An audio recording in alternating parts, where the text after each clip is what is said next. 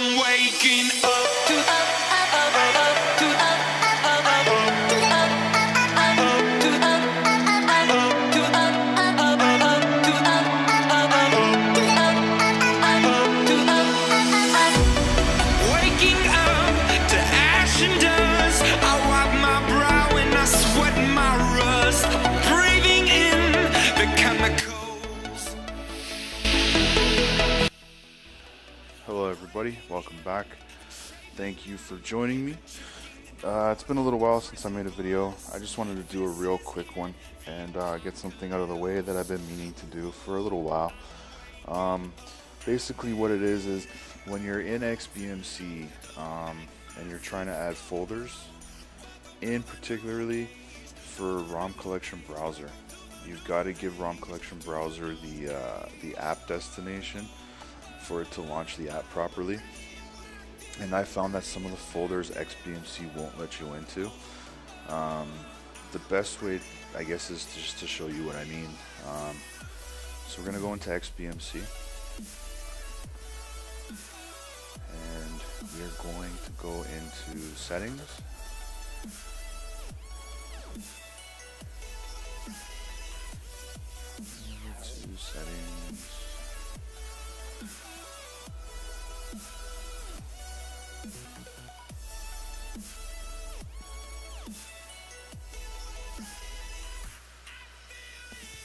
Going kind of slow because oops, not shut down, sorry. Settings,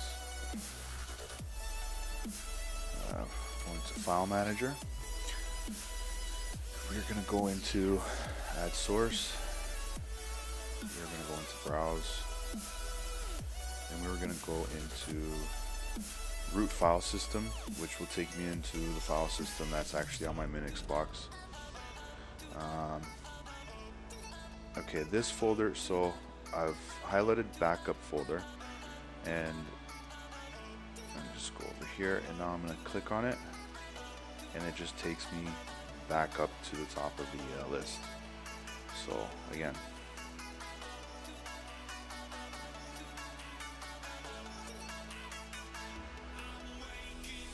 that was a bug. I don't know why it went into the folder, but yeah, it shouldn't have. Again, so I'm clicking on it and it just takes me back up to the top of the list. Now, this has nothing to do with super user and rooting and anything like that. Basically, all it boils down to is folder permissions. So I'm going to show you how to get into that folder when you want to in Xbmc. As far as I know, it doesn't matter what version of Xbmc, you know, it's just a simple matter of folder permissions. So we are going to go and press the home button, and then we are going to go into ES File Explorer, and you get something like this. What you want to do is find the folder that it won't let you into. So in this case it's /device and backup. So as you can see, I did put a folder in there. There is a folder in there. It's not an empty folder or anything like that. So there's no reason that Xbmc wouldn't show me anything for that.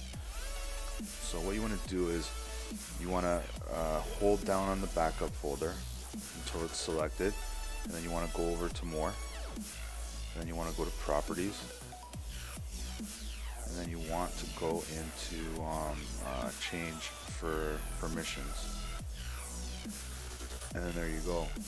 So basically I'm just gonna put everything as full permission. Okay, and now I'm pressing back and back again, and we will go back to our desktop, open up Xbmc, we're going to go back into settings, file manager,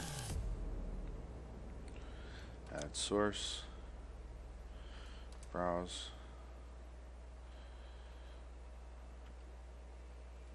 root file system,